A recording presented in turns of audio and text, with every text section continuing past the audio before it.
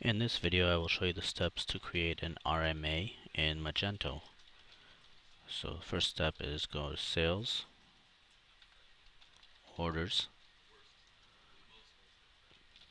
locate the order that you would like to return,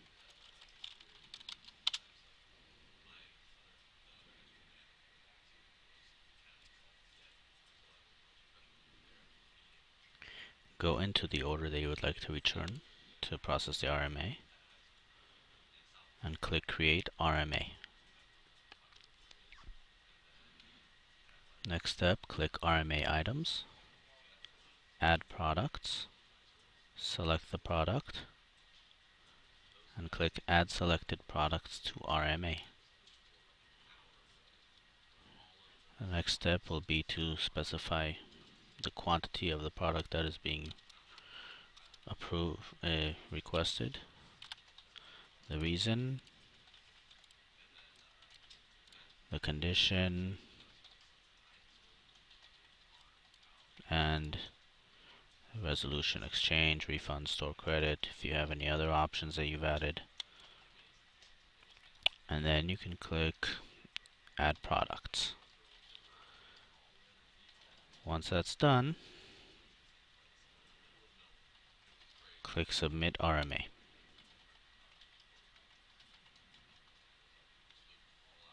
You now have it pending.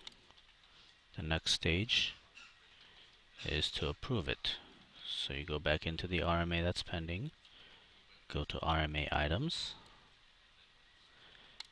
and how much of it is authorized.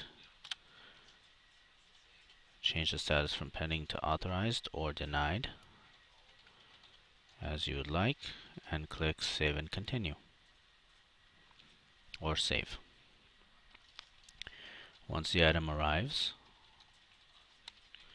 click RMA Items again, go back into the RMA that's pending or authorized, go back to RMA Items.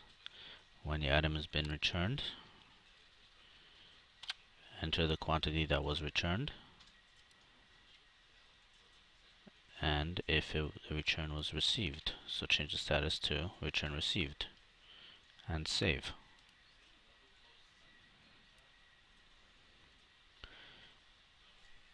Once it's received, you've verified that it's acceptable, go back into the RMA again and approve the quantity.